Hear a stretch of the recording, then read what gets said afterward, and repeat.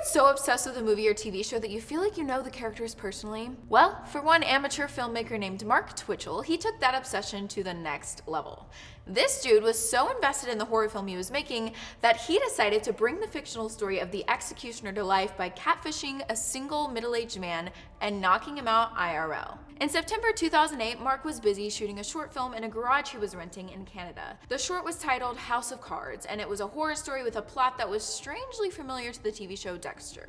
So the main character of Mark's story did this whole thing where he'd target single middle-aged men and catfish them. The dude would make these fake accounts on dating websites pretending to be pretty women and would message these lonely single men to schedule a time and place to meet up. Instead of meeting their potential lover, the hopeful single men would be confronted by the main character who would rob them of their money, torture them, and ultimately send them to their graves. And the lead character who did all the whacking would continue to interact with his victims' friends and family on the internet to make them believe their loved ones were on vacation. If you're unfamiliar with Dexter, the storyline is pretty darn similar to Mark's low-budget short film. But once Mark started shooting his film, he must have not been fulfilled because he decided to live out the plot in real life. Let's get to it. Johnny Altinger was a lonely 38-year-old oilfield equipment manufacturer who loves computers and motorcycles, but he was missing one thing in his life: a nice little lady by his side. Lonely old Johnny was really trying to find himself a missus, so he made an account on the dating website Plenty of Fish. One day, as Johnny was scrolling through potential suitors, there was a profile picture that caught his eye. The picture was of a beautiful brunette on the beach in a bikini, and Johnny was like, she's the one. So Johnny started chatting it up with this brunette who said her name was Jen, and Johnny fell fast for Jen. He was so happy and in love with this woman that he started telling all of his friends. Now, Johnny was the first to admit he was a nerd, so all of his besties were so confused as to how he landed someone as hot as Jen. And I have nothing against nerds or hot girls, but this was an observation made by Johnny's superficial friends that caused great concern. So at this point, Johnny still hadn't met Jen in person. When the couple finally set a date and time to meet up, he was over the moon. Johnny's pals were a bit nervous about the whole thing because the couple's meetup spot wasn't on neutral grounds. It was at Jen's house. Something interesting about the meetup location is that Jen didn't give Johnny her address flat out. Instead, she gave him cryptic directions to her home. One of Johnny's besties, Dale, thought that was pretty sketchy, so he asked Johnny to send him the address of Jen's home when he got there. Once Johnny got there, he called Dale to give him an update. On the phone call, Johnny told Dale that he didn't see Jen anywhere, but he did see some random dude in the garage who was filming something. At 7:30 that night, Dale got an email from Johnny saying Jen was home and that he was going back to the house to meet her. Well, Dale was glad his buddy was actually going to be able to meet Jen, but he was still unsure about it, so he called Johnny later that night to make sure he was good. But the call went straight to voicemail. That next morning, Dale called Johnny again and still no answer. When Johnny didn't show up to a motorcycle ride that he and his crew had been planning for quite some time, Dale and Johnny's other friends grew even more suspicious. With still no response from Johnny, Dale, his wife, and one other friend drove to Johnny's place to see if he was there. They knocked on the door and rang the doorbell, but no one answered. They even looked through the back door and didn't see anyone inside. Since the door was locked, the threesome couldn't get in, so they went around to the garage to see if they could find any clues. Johnny's red Mazda hatchback was missing from the garage and all of his motorcycles were uncovered, which wasn't like Johnny at all. This boy kept his bikes covered so they'd stay in tip-top condition. That next day, Dale got another email from Johnny and it was pretty strange. In the email, Johnny basically said he was head over heels for Jen. He said she was taking him on a vacation to Costa Rica, so he would be away for a while. But Dale remembered one thing about Johnny. He didn't like hot weather. He also thought the wording of the email was a bit off. Dale knew there was more to the story, so he replied to try and get down to the bottom of it.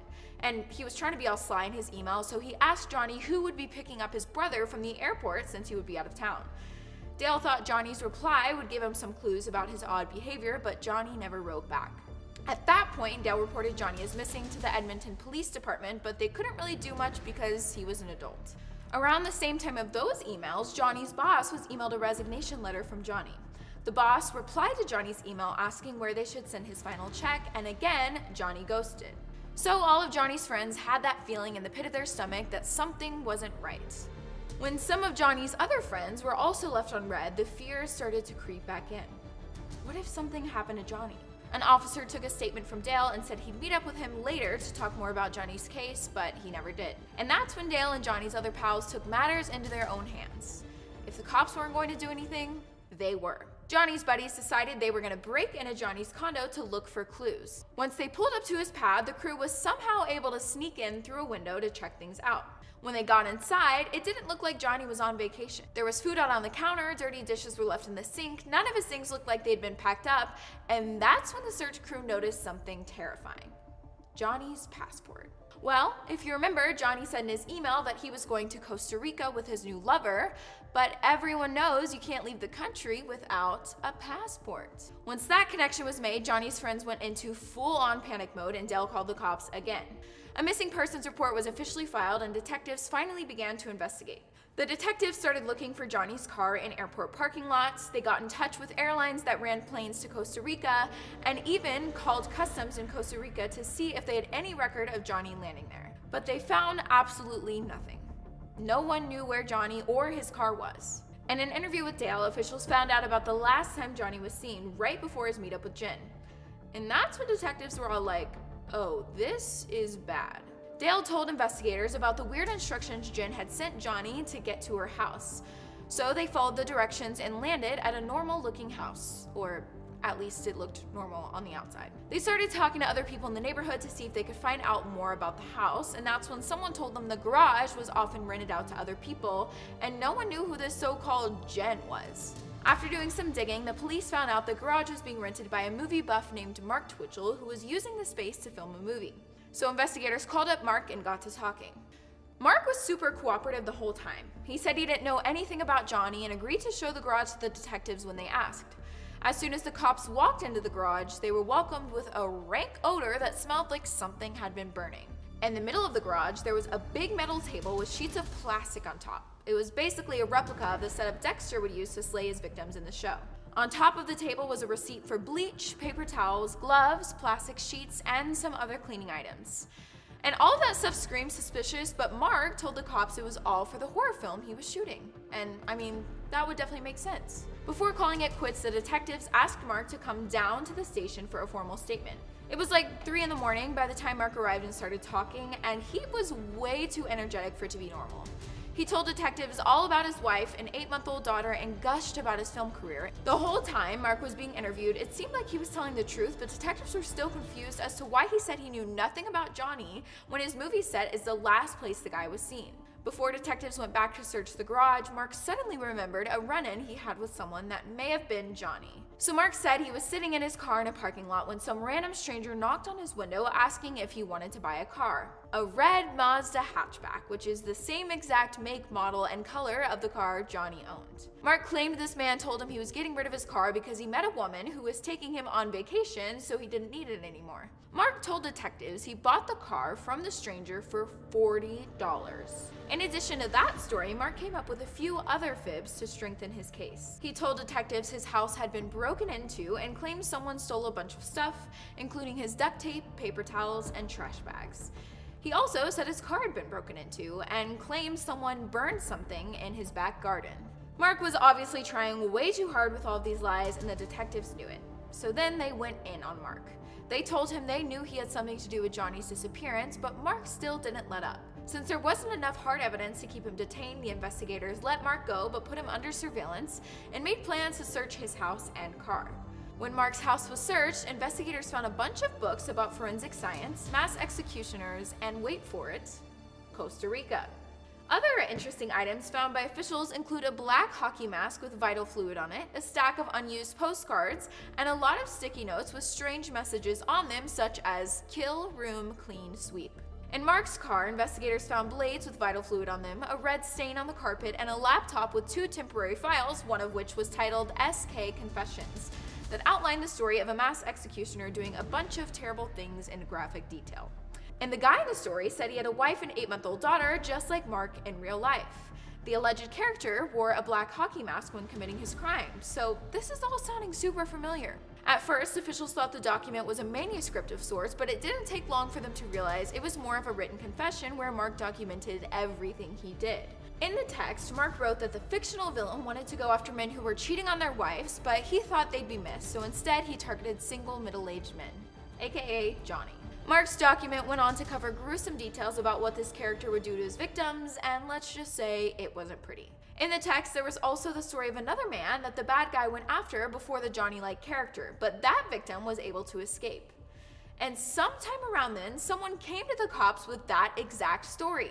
So the week before Johnny's attack, a dude named Gilles had been lured out to the garage by Mark in a similar fashion. When Gilles went into the garage, Mark hit him with a stun weapon and started to put duct tape over his eyes. But Gilles wouldn't give up without a fight. He somehow escaped the garage, but Mark came out and grabbed Gilles' leg to drag him back in. Gilles escaped again and started running down the street. He ran into a couple on the street and begged for help, but Mark, who was still wearing his hockey mask, wasn't too far behind him to tell the couple something along the lines of, "It's just a joke, he's my friend, haha." And I guess the couple wasn't pressed enough to do anything.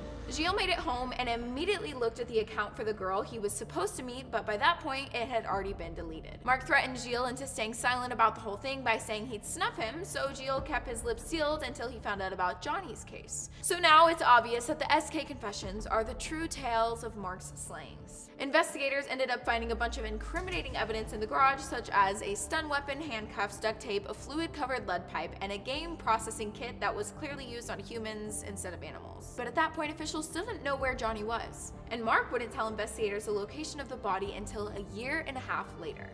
When he went to trial, he literally said he catfished Johnny out to his garage just to create a sizzle reel for his upcoming film. He seriously told the court that he set up his camera and planned to scare Johnny just to get some promo clips. Mark claimed Johnny found out about the setup and attacked him, so he fought back and ended up winning. Well, Mark was found guilty and received a life sentence with the opportunity of parole 25 years in. As if you need another reason to hate Mark, his wife found out he'd been cheating on her with an ex-girlfriend. He also got laid off without telling her, so he would legit hang out in his garage or go to his parents' house during his office hours. Mark is still serving time in prison, where he spends his time scrolling through potential suitors on a dating site he joined that's specifically for inmates. So what ended up happening to Johnny that fateful day? Once he showed up to the meetup spot, Jen told Johnny she was waiting inside. When Johnny walked in, he didn't see Jen anywhere, but he did see a big metal table with sheets of plastic on top. It looked an awful lot like the setup from Dexter. Moments later, Mark came at Johnny with a blade and a lead pipe and whacked him out for good. Mark then cut Johnny up and tried to burn the pieces, but that didn't go as planned, so he went to plan B, which was to toss the remnants down the sewer. After the fact, Mark literally went to his laptop and started writing a new story. He also tried to keep up with Johnny's emails to make it look like he hadn't just kicked the bucket. At the end of the day, a poor lonely man lost his life for no good reason at all. Was Mark really that committed to his craft that he got carried away? Or was he simply a sick villain who knew exactly what he was doing? I think he's flat out crazy, but that's not your theory, that's mine. Thanks for watching, everyone, and be careful out there on those dating sites.